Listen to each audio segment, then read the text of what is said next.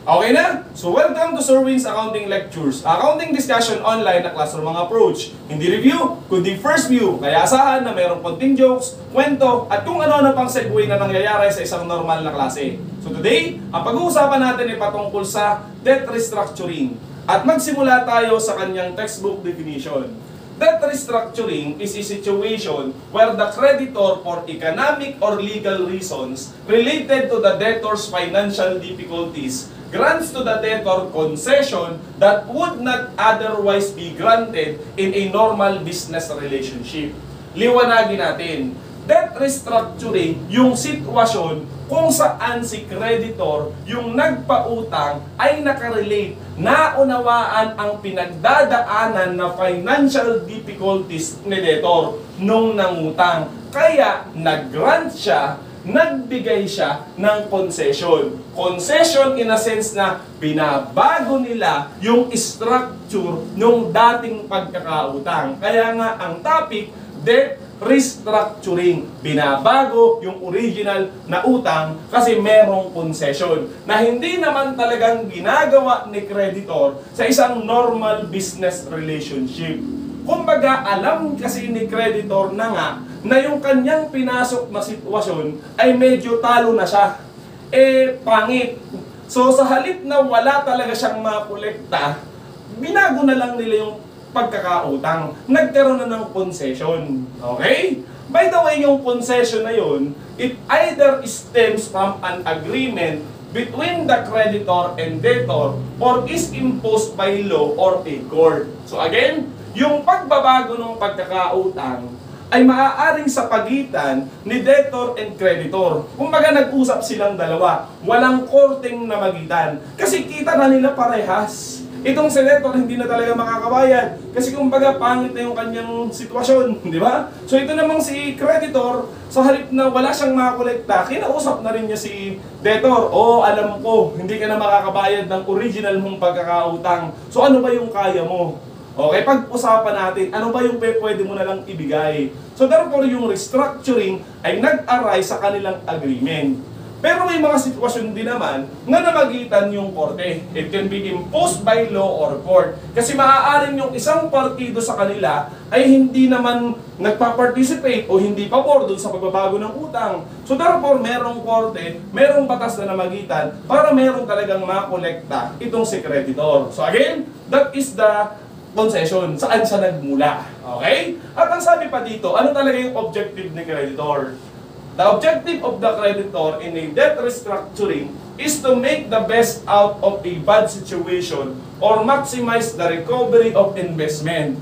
Actually, hindi naman pala talagang gusto ni creditor yung concession, yung debt restructuring. Di ba nga ang sabi, hindi naman niya nga gagawin yun sa isang normal na business relationship. But rather, alam niya nga kasi that there is a bad situation and the creditor wants to make the best out of that situation. Di ba ganun din dapat tayo? Kung sakaling papasok tayo, nakakapasok tayo sa isang sitwasyon o malagay tayo sa isang sitwasyon na hindi masaya, na tipong pangit talaga, we have to make the best out of it. Kesa naman magmukmuka, dun ka na lang sa isang tabi, piling mo, kinaawaan ka ng mundo, pinagsakluban ka ng langit at lupa, okay? Malungkot ka, piling mo talo ka na.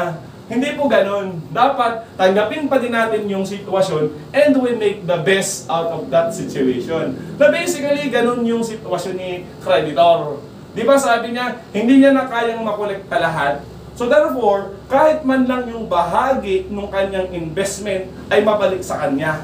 Kumbaga kung ano lang talaga yung kayang maisalba pa, therefore, yun yung gawin mo. So kung sakaling nandun ka rin sa ganong klase ng sitwasyon, isipin mo na lang, ano yung mga bagay na nagagawa ko dati na hindi na pwedeng ngayon. Tanggapin mo muna siya. At tingnan mo yung ibang side pa na kaya mo pang gawin, therefore, dun ka mag-focus. Kasi yun yung pwede mo pang ma-recover, dun mo makikita yung ganda, kahit pangit nga yung sitwasyon. At hindi naman nga palagi pong laging Pasko, hindi palaging piyesta, di ba? Minsan talaga dumadating tayo sa ganung panahon, di ba? Sa ganung sitwasyon, kasi nga, bilog ang gulong, umiikot daw yan, yung gulong ng buhay. So kung nanduroon ka sa parting ibaba, okay, tanggapin natin yung sitwasyon, mag-restructure tayo, baguhin natin yung ating mindset, para kumbaga, we can still make the best out of that bad situation. At saka naniniwala naman ako, gaganda pa rin yan. Okay? So balik sa topic. Okay? So, hindi naman talaga totaling maganda yung sitwasyon ni debtor. Kasi di ba siya yung palubog?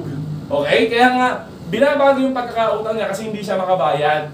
Pero yung punto ganito, sa point of view ng topic, debt restructuring, ang talo talaga dito ay si creditor. Kasi nga, yung kanyang kolektahin ay hindi na mangyayaring lahat. Di ba? So, there is an accounting loss on the creditor side. Sa point of view ni debtor, meron siyang accounting gain. Bakit? Kasi yung kanyang utang na dapat sanang mataas yung amount, konti na lang yung babayaran. So there is an accounting gain. Again, hindi naman talagang totally pabor kay debtor yung nangyayaring sitwasyon. But kasi nga, lulubog na siya Hindi na nga siya makabayad. Sa topic ng debt restructuring, mukha siyang may gain. Pero kung titingnan mo its entirety, kinakaawaan na siya. Di ba? Palubog na kasi. Okay? Dagdagan pa natin yung konsepto. Basahin natin na yung nandito. Thus, the creditor usually sustains an accounting loss on debt restructuring and the debtor usually realizes an accounting gain. Yan na po yung binanggit natin. Gusto ko na lang i-highlight na sa topic na to, liabilities po ang ating pinag-uusapan, hindi tayo si creditor. But rather, tayo yung palubog, di ba? Tayo may utang na hindi na kayang mabayaran lahat. So therefore, tayo yung nagre-record ng accounting gain. I-let go natin yung discussion sa creditor side kasi hindi nga tayo receivable, but rather, dun tayo kay debtor kasi nga tayo sa liability side, di ba? Therefore, we are the one who records the accounting gain in this particular discussion. And by the way, ito pong lecture natin today is just an introduction of the topic. Kasi yung lalim, yung accounting niya ay hindi magaganap dito. Batada sa mga kasunod na video lecture. Kumbaga, iisa-isahin natin yung iba't ibang klase ng debt restructuring. Introduction lang talaga ito, bakit pa may ganun. Okay? Ngayon, ano ba yung tatlong klase ng debt restructuring? Parang overview na rin.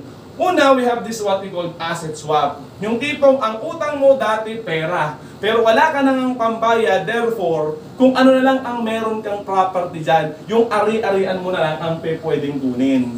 Maaari pong ito'y nagkasundo kayong dalawa o sapilitan. Di ba? Kasi nga, minsan may intervention ang batas. Kung naaalala nyo or nakapanood kayo sa mga pelikula, minsan merong maririmata, minsan kinukuha rin mga property kasi nga wala nang pambayad. Yun po yung tinatawag na asset swap. Sa halip na pera, property na lang. Ayaw din naman talaga ni creditor na tumanggap ng property, gusto niya pera. Kaso nga lang, wala ng pera Property na lang kung anong pag-aarit na meron ka. Okay, so yung mga tipong nareremata, nakukuha yung mga lupa, di ba, dahil nga wala ng pambayad, dito po yun. Pero pwedeng dito yung accounting nun. Debt restructuring, asset swap. Maaari din namang equity swap. Yung tipong yung pagkakautang, dati nga ay pera. Ang sabi nila, sige, wag na, equity na lang.